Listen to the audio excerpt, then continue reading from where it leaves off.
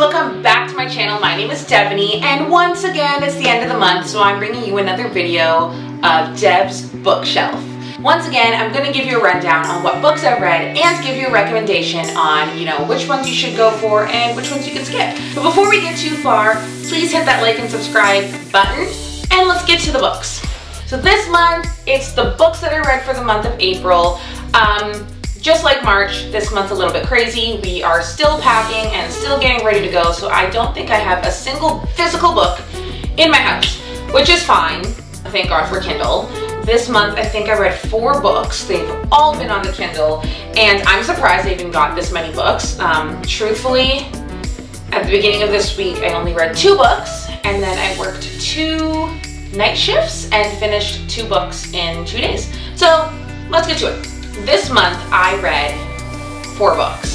So all the books that I read, they've been in my TBR list, my to be read list, and I'm just going through them. I'm trying really hard not to buy any books, whether physical because we have nowhere to put them right now, or digital books, because I have a lot.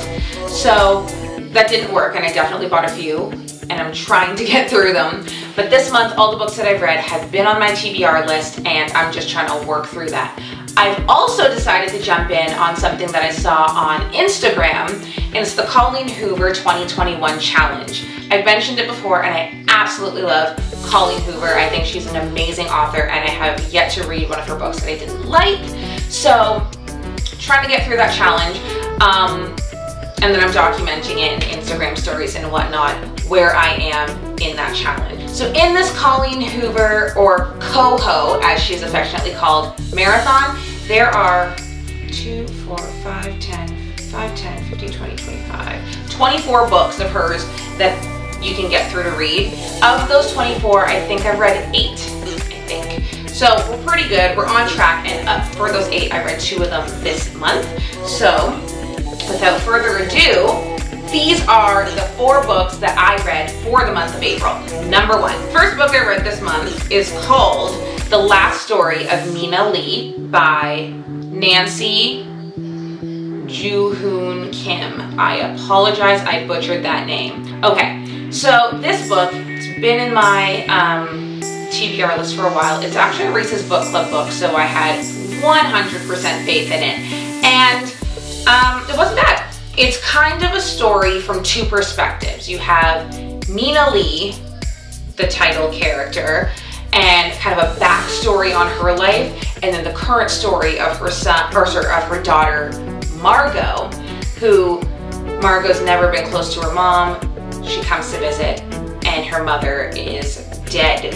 And it looks a little sus, it looks a little suspicious. In present time, Margot's trying to figure out, like, what happened, and then who is her mother? She truthfully doesn't know her mother. She doesn't know anything about her. She kind of resented her. It's a twofold story. We're seeing how Margot is seeing everything play out in real time, as well as the backstory of Mina and her heartbreak and all this stuff that Margot, I think by the end of the book, doesn't even know the whole backstory. The book was good, as expected. Like, I've really never been disappointed by a Reese's Book Club book. In reading it, I gave it a 4 out of 5 stars.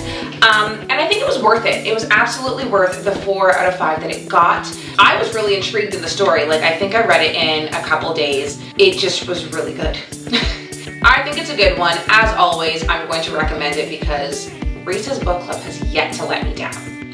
And FYI with this book, it is always on sale on an Amazon daily deal. So if you are buying it on Kindle, you could probably pick it up for like $3. So why not?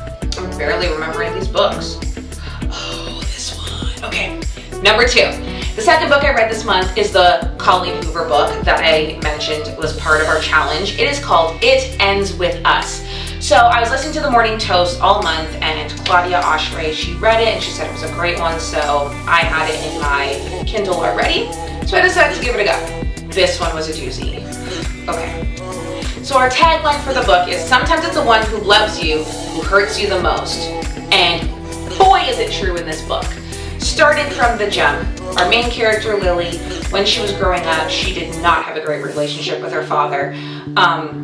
Mainly because she saw firsthand him physically abusing her mother. Trigger warning. This book has a lot of abuse. I guess physical and mental, but you've been warned. But after seeing this firsthand, she developed this friendship with a guy, just a kid from school who did not have life easy. His name's Atlas, and he's her first love. They fall in love, and it's cutesy, like it's your high school first love, and then he moves away. And that's our backstory, really. So where we start off our book, Lily's in Boston. She just left her father's funeral. She really could care less that he's gone, and she meets this guy. He's kind of aggressive and arrogant and cocky and beautiful and smart. He's a doctor. So they kind of have this spark at first, but they're not here for it. They're not into the same thing. He's more into one-night stands, and she's more of a relationship kind of gal. He keeps popping up here. They can't get out of each other's heads, and so let's give it a whirl. They get into a relationship, and it's crazy. It's a lot really fast. Also, while all this is going on in her almost perfect relationship with Ryle, she has a run-in again with the guy from her past, Atlas, and just everything goes wild afterwards.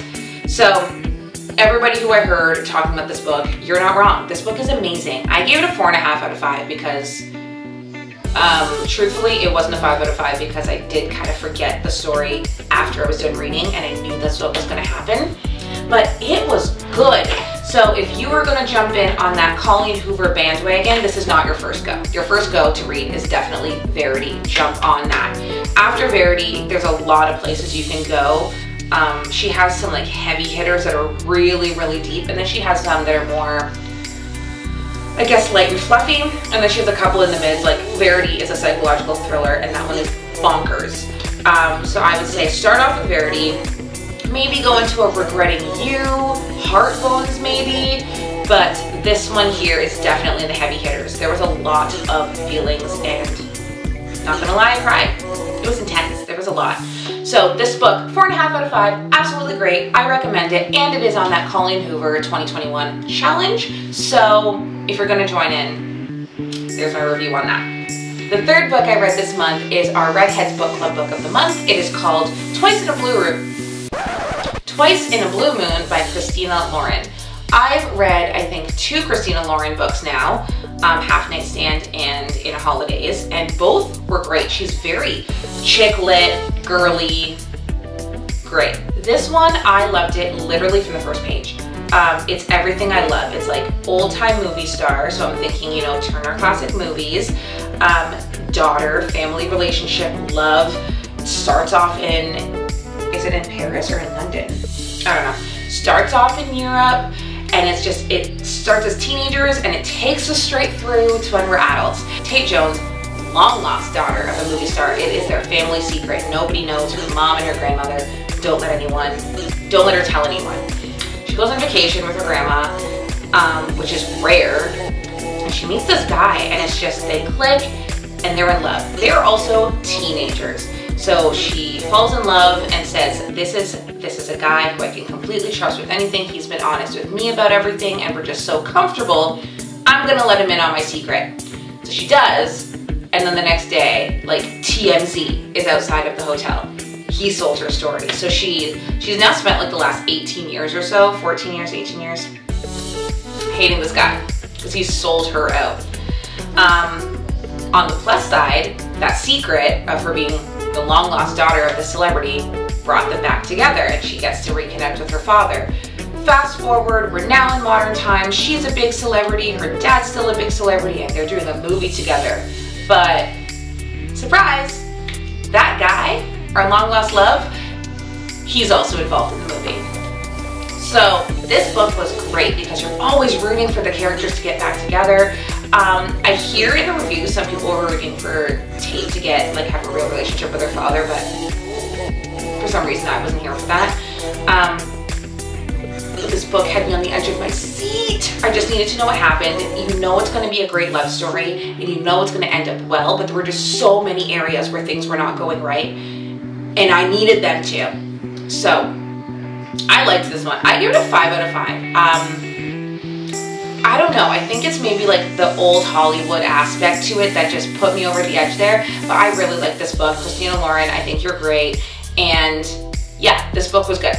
5 out of 5. I'm a liar. This month I read 5 books. Yeah, I definitely didn't write down that 5th book.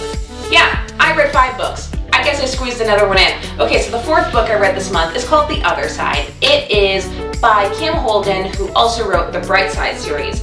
So I think, yeah, The Bright Side was one of our Red Hen Book Club books of the month previously, and it was a good one. I gave that one 5 out of 5. This book I also gave 5 out of 5 because Kim Holden makes you feel things that you did not know you were going to feel. So the synopsis of this book is there's the other side. So we have this side of life where you're dealing with everything, and our main character here, he just had a lot on him. He had a rough life. His sister committed suicide, and he felt that it was his fault. His mother made him feel that it was his fault. He was poor, like he just had a rough go. But with all the pressure, because you're seeing this from his perspective, where he's just trying to make it through to the end of high school, and then after that he's done. So from his perspective, he's always down, he's always struggling. He meets this person, and although he really likes her and he really wants to be her friend, he knows, like, I'm nothing, there's nothing, she's better off without me. But as much as he's literally dying inside, he's secretly caring. Like, he thinks he's a jerk and he calls himself an asshole, but he's actually not that bad. So all the way through, you get through a lot of the book, and he's ready to end it all. Then we jump back into the present, and now we are on the other side of that awful cloud of depression. And this book was so raw, and I'm really glad that I read the acknowledgments and all the author's notes afterwards, because Kim Holden does say, like, she was suicidal and she was right there ready to do it. And I have a whole, aside from this book, just lately, I have a whole new perspective on depression and just seeing it from closer perspectives. And this book is it. This book was real. You felt horrible for our main character, and although it's like he had nothing to live for, and he didn't see that, and basically from you, the reader, you're not seeing that either. Like, there's really nothing going on here. But then you see this, there's always that optimistic side. You just have to get there. And although you are at rock bottom, there's an other side to your situation. And so various points in the books, we have, like, you know, different helplines to call if you're feeling depressed or if you're feeling like you want to hurt yourself. And this book absolutely is a trigger warning. The whole thing is real rough and real deep, but it was also really good. I read this book really quick. I think I finished this book in like a day, maybe 2 at best. Everyone who read this book says they cried. I believe you, because I did. It was not even a roller coaster of emotions. There was no up and down. It was just down, and then we had to build back up. And I guess that's kind of the whole concept of the book. Like, when you're in this whole depression and everything, you're down. But when you get to the other side, that's where we build back up. And it's really good. Really, really, really good. And I recommend this to everyone. This book is on Kindle Unlimited, just like Kim Holden's other books. So get the subscription, and now you get all these books essentially for free. So 5 out of 5, go read it. The last book I read this month is November 9. It is a Colleen Hoover book. I feel as though it's one of her early books, and I've had it, or earlier I should say, 2015. I've had it in my TBR list for the longest time, never got around to it, but because we were in this 2021 Coho challenge, I have to. I started the book 2 days ago, and I finished it yesterday. Actually, I might have started it yesterday and finished it yesterday.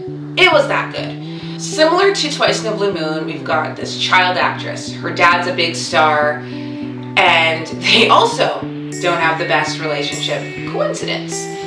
And there stems from the date, November 9th. No, November 9th is the date that her life changed forever. She was a victim of a fire, and so that's the day that, like, her body physically changed, but she also had all these insecurities. And it's also the day that her relationship with her father changed, because she just had all this resentment towards him and carried that through the last couple of years of her life, where in the day when our book starts, she meets this guy and she doesn't know him from anywhere. And he completely like stands up for her with her dad, and they have this instant attraction. But she promised herself, I'm not gonna fall in love until I'm 23 and I'm an adult, you know, and I know where I don't want to fall in love with someone and give myself to someone else before I know who I am.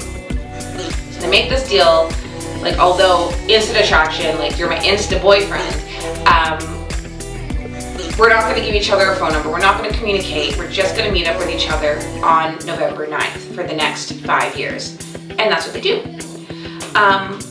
But what you don't find out till really later on in the book, where on one of their November 9th meetups, Fallon now starts to think, like, is this whole relationship a lie? Is this guy that I met a lie? November 9th was actually a pretty significant day for him as well. And it is so intertwined, it is crazy. This book was so good. It was so good. I don't know if I said it before, but Colleen Hoover, I really don't think you can do any wrong. I gave it a 5 out of 5. I read it in one day. Like, I stayed up after a night shift to read the end of the book. As is with real life, so much happens in a year, and you're getting all of that in like these chapter snippets. But then when we finally get to the, I guess, close to the end of the book, we get the fill-in in between of what goes on in some of these areas of the lives in between the different November nights. It's so good. It's empowering about like self-worth, about like second chances. A lot is about like, you might only have one side of the story and there could be a lot more to it. There was a bit in the middle, like when she kind of had that whole like, is he who I really thought he was? And I hate that in books, movies, all of it. But because you just don't give someone a chance to explain themselves, and that's extremely annoying. It worked out, all is well, the book is good, there's a lot of feelings, go read it, and while you're at it, jump on that challenge. I'm gonna put it in my Bookstagram, Insta stories, and I'm probably gonna put it on the page too, like who else is doing this Colleen Hoover challenge, because it is so good and you should jump on it. She's a really great author and cult favorite right now. But those are the evidently 5 books I read this month. So where am I in my book challenge for the year? I am on number 19 of my 65 book goal for the year. I started, I guess, number 20, probably 1 o'clock this morning, and it's going good so far. Like, I'm barely done chapter 1 and I'm loving it so far. So hopefully it stays on that list of really good books, so you'll hear about it next month. Another really cool thing that I started doing to track my books, I keep a list of it on Goodreads, but this month I got into digital planning because I love a planner. I love to be organized that way, but with this whole pandemic and lockdown, there is literally no reason to have a planner, and there's no reason to go and spend money on one. So one of the things that I started doing is tracking my books on my digital planner, on my iPad, and I'm, you know, getting my little bookshelf and coloring in on the pictures. So that's gonna be a really fun thing to do, to also track my books and have more of a visual of like who I've been reading. But that's that. That's where I am on this book journey for the year. I don't know, I'm really hoping I hit that goal. Right now I feel like I'm in a bit of either a book rut or like a pandemic rut. We are in lockdown version 3.2. So there's really nothing to do, but I also just still feel motivated to read. So that's where we are. That's that on that. So those are the books that I read this month. I hope you enjoyed them. I really hope you jump in on that Colleen Hoover marathon challenge, whatever, with me. I'm gonna put the link, or I'm gonna put the screenshot of what I've been reading in my Insta stories. I'll also put the challenge information on my stories as well. So if you follow me on Instagram, you will see that. It'll also be really great if you like and subscribe. Also share these. Let me know what you want to see in these Dev's Bookshelf videos. Loving the Bookstagram life. Love seeing everything that everyone's been posting there and everyone's hot takes on books. Until then, hope you liked this video, and I will see you in the next video.